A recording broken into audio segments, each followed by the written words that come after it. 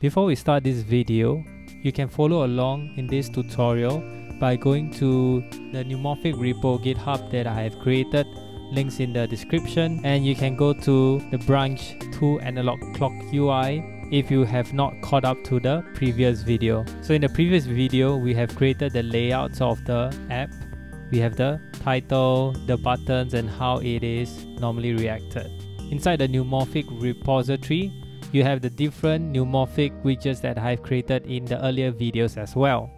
So let's move on to the video. Currently, we are creating this timer neumorphic app, and we have already created the layouts of the app itself. In this tutorial, we are going to focus on creating the digital clock UI that we have over here. So the first thing that we have to do is we have to create a container with a border radius, which means it's going to curve the edges of the container, and at the same time we are going to create the neumorphic effect where so it has the white shadow and the dark shadow at the opposite ends of the container diagonally. So this gives the effect that the widget is formed from the ground rather than levitating or floating in the app. So it reflects the light and the shadow has been created over here.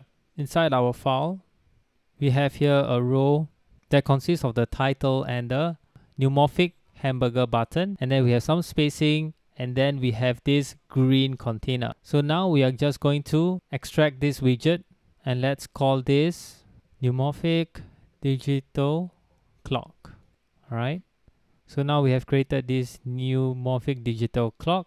What we can do is that we can create a file that's called neumorphic digital underscore clock dot. And now let's put our digital clock inside our newly created file. At the same time, let's import the widget.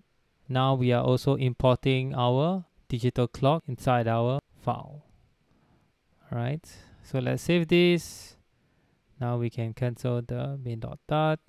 So the next thing that we need to do is we need to have a border radius. So in order for us to have a curved radius on the edge of the container is to create a decoration first called box decoration. So once you have created a box decoration, if you save this, you could see that the color is null inside the box decoration. That means you have to put the color parameters inside the box decoration, and now it works. So just one tip for you guys. The next thing is that we have to create a border radius, and let's put in border radius circular with 15. All right, so it looks something very similar to what we want. Next, with the box decoration, we can create some shadows diagonally. So let's create them under the box shadow parameters, and it's a list of box shadow classes. So what we can do is we can create the box shadow, and then under let's create two of them because it consists of one white and one dark shadow. So under here we can put the color. Let's put in the colors white, and at the same time let's put this color. If you save this, right, nothing happens because we never put in the offset. So the offset is the position of the shadow that we are showing. So let's put in the offset, and let's put the x-axis and y-axis for -5 and -5. All right, same goes here. Let's put this in the offset of 5 and 5. Let's see how it looks like. So you can see that the shadow looks fair. It's okay. So what we can do is it is very solid, meaning that it doesn't dissipate itself. So how do you make it a little bit more blurry is to have a blur radius. Let's put in a blur radius of 15, and let's do the same with this. Okay, so let's put a comma so it's readable for us. So let's save this, and you can see that it has dissipated. One thing that we can take note is that the dark shadow is not exactly showing, so we can move it downwards. So Let's put it 10.5 for both. And let's put this as transparent, as you can see the shadow itself. So you can see that the shadow here is dark and the shadow here is light. And you can see the blur radius that has been created. So at the same time, it is like a stack, meaning if you put the first shadow, then it will be behind the shadow that we have created just after it. So you can see that this has been created for us. Next is that we need to make the colors the same as this container. So let's create this color. How I get these colors is using a color picker. So you can go to Chrome extension and you can just choose a color picker. I choose this. It's called ColorZilla. You can download it from the Chrome extension store. What it does is a very simple color picker that you can just grab. An example is that if you were to go to grab this container's color, we copy this and then it copies us this number. And then if we paste it, we can paste it like this. Alright, I've already gotten the color. Let's save this. You can see the container has been created for us. Now you can see that the white shadow is much more prominent and the dark shadow, it looks so much better now. Okay, so once we are done with the shadow, the next thing that we need to do is to have the white container and a watch container with a border. I would say the digital clock with this border. So what we can do is we can create a smaller container within this big container. Under this container, we have a child parameter. Let's have a center. Okay, at the same time, let's use this widget called Layout Builder. So for those who don't know, Layout Builder is just like you could say a container that gives a constraint that we can use. So the constraint that we are using is this outer container constraint. We can use some simple percentage in order for us to create the height and width of this analog background. So for Layout Builder, we have to return a builder parameter with the context and the constraints. Let's return a container with the height, constraints of max height, and then we can put the width also. Now at the same time, we can put in the color, just for example colors.green, and let's play around. Maybe let's put 0.7, then for the width let's put 0.8. Let's save this. Okay, so it's not exactly where we want, so I think this has to be a bit wider and also a bit taller. So let's put this 95 and let's put a height as maybe 85. Let's save this. Alright, it looks very close, but I think the height can be a bit taller because I think this is bigger than this height. So let's put 87. Okay, I think it's good enough. If you can't see the colors, then don't worry. What you can do is you can create another color parameter, then comment this down, and then put another color that's easier to see. So now you can see exactly the width. Like, okay, this is I think better. Alright, so you can just Command Z or Control Z, and then at the same time, let's put the color of the analog. So what you can do is you can pick the color using the color picker. Alright, one thing to note is that if you see carefully, the color is not exactly consistent, meaning here is lighter than this side. So that means we need a gradient instead of a solid color. So what we can do is we can go to the decoration parameter and let's have the box decoration again. And there's this parameter called gradient. So it requires a gradient that is very straightforward. You have two colors and then it just goes from one color to the other. So you can begin from the top right and then you can end somewhere else. So we're gonna use linear gradient. So it requires a list of colors. And let's save this. You can see that the color is now very similar to what we are trying to emulate. At the same time, we need a box radius. So what we can do is we can just copy and paste, and then you can see the box radius is not exactly what we want. So let's make it smaller. Let's put it 10. And I think it is what we want right now.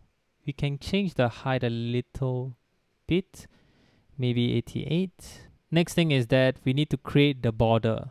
So this line that surrounds the inside of the container.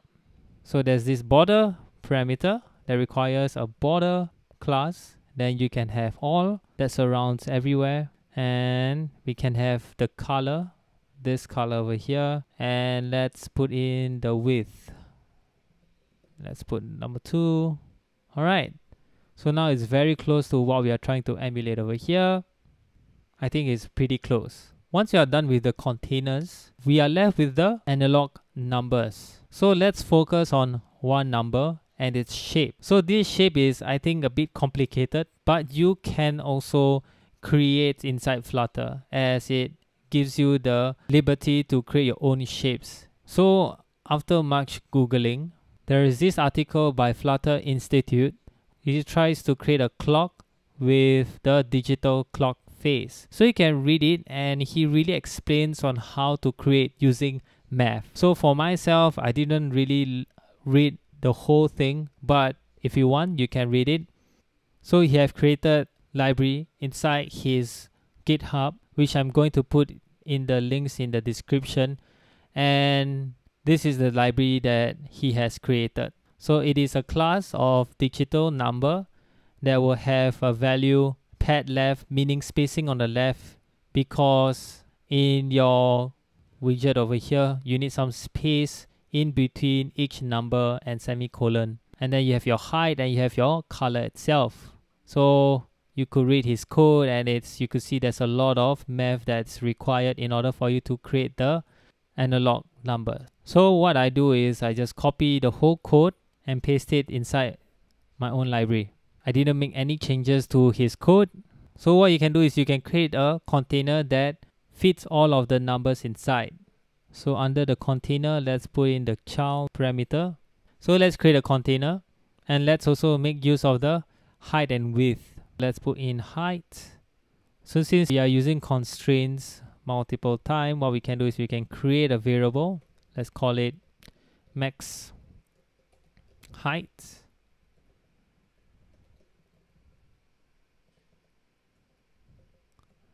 Alright, and at the same time, let's put in max width. Okay, so we can just delete this both, and then at the same time, let's put here max height, and with the width, max width. Alright, so let's put in the height for this maybe times 0.5, and this width, let's put this 0.7, and let's center this container. And let's put the color, as usual, green. Let's save this and see how it looks like. It looks fairly okay.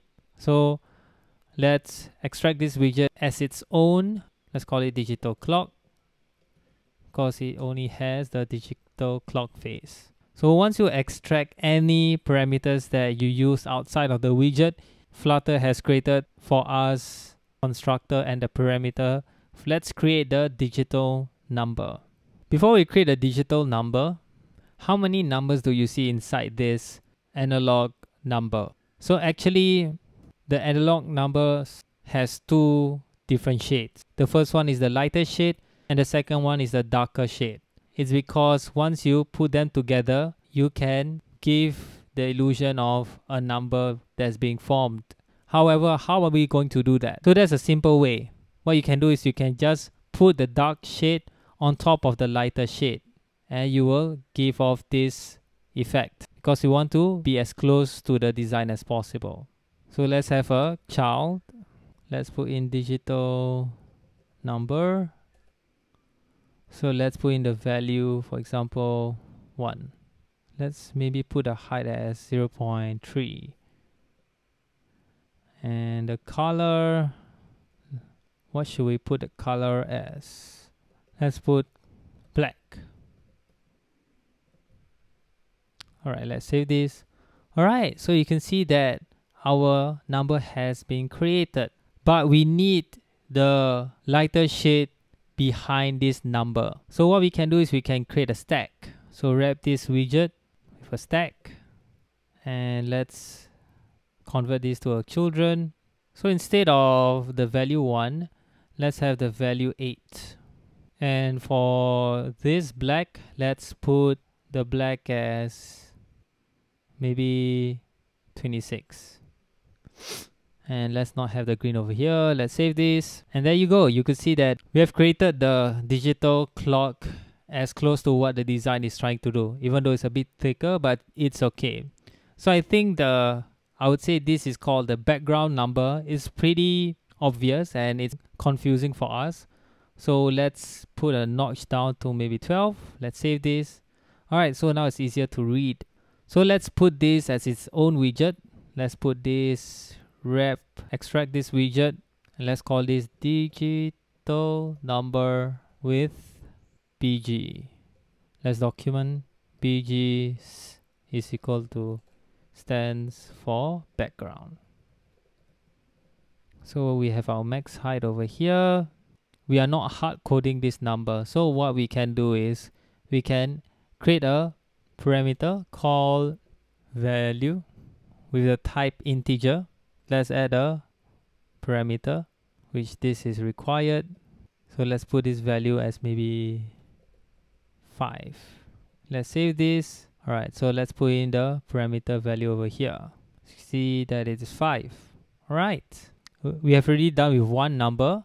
Now we need to create the different numbers together. So what we can do is to pair them up. So since we have digital number with background, we need to create a row. So let's wrap this with a row. Let's save this and see how it looks like. It looks the same. So now it's more centered. If we were to put in the color green to see whether it's centered, you could see it's centered, but it's squashed to the left, which is fine. So now we are going to create the hours, minutes, and seconds analog numbers. So let's just put this together and save this. You see that they are very close to each other. Okay, since they are like all the same, and once we put in a value, they will change accordingly, right? So let's create a function to generate this list of widgets. So let's create a function. Let's call create number time. And then this integer is the number time argument. And this returns us a list of digital number with background. If you hover over it, BG stands for background. Great. So let's return this whole list. Return. So you got your max height and width. So what you can do is let's add in another curly brackets so that it gets a max height inside our digital clock widget. And now let's put the value as number time. Okay, let's put this as 0 first. Okay, put a semicolon. Let's save this. Now let's remove these widgets and let's type in create number time. Let's put in 5. Alright, so this element type return us this list. For example, if we have the hours, minutes, and seconds, so we can use this spread operator. That means it takes out the list and all the widgets will be arranged accordingly. So we put this value as 0. Let's put as 9. Let's put as 5. Let's save this. You can see that the first 2 digits 0, second 2 digits is 9, and third 2 digits is 5. Okay, at the same time, we can actually space them evenly. So main axis alignment to space evenly. And there you go. So let's put this as 1, for example. Okay, so we are very close. Now we have 195. However, what if we have 2 digits? So you put 11. And then you have this anomaly or bug. So we have to create a function that says whether we have 2 digits or 1 digit. Alright, what we need to do is we need to, I think, create a boolean to see whether our number is either 1 digit or 2 digit. Because once it's 1 digit, then we can put in the value as 0. And if it's 2 digit, then we can just let the value be its own integer. So first, let's create the boolean. Is number 2 digits? And one thing that you can do is to have the number time toString dot length is equal to 2. So now we know that our number time over here, whether it is 2, because once it becomes a string, we can know what the actual number of integers they have. So it's number 2 digits. So we can make use of this boolean. So we will put this here is number 2 digits, then we will put 0, else we will put first digit. So the first digit is when we have 2 digits. So final first digit is equal to is number 2 digits. Then we will have our number string, the first one.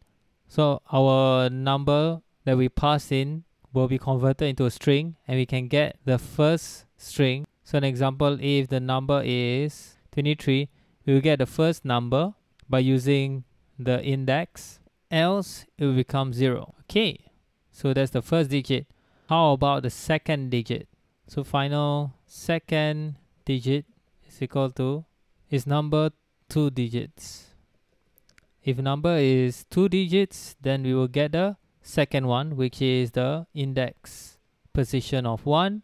If not, then we will put the number time itself. Alright, so let's put in the second digit over here, and then let's put the first digit over here. So we have added in the ternary operator that allows us to, have a very simple conditional statement and return of what we are trying to return. So let's save this. So it says type string is not a subtype of integer.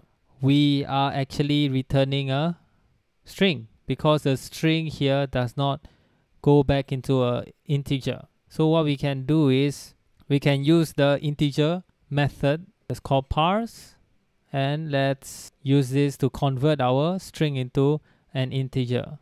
So let's do the same with the second digit.